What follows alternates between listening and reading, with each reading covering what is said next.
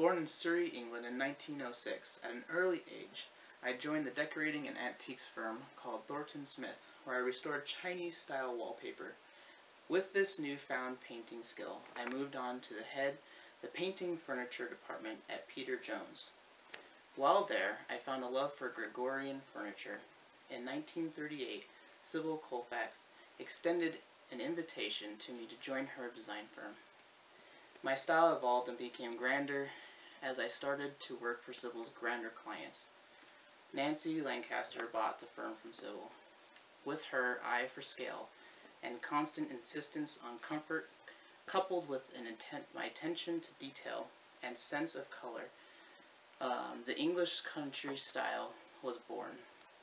My favorite part of the room was always the draperies. When I retired in 1975, I was still working as an advisor to the National Trust.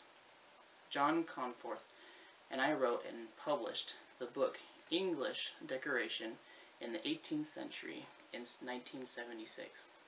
Sadly, I died of cancer just 1 year later, but my memory still lives on.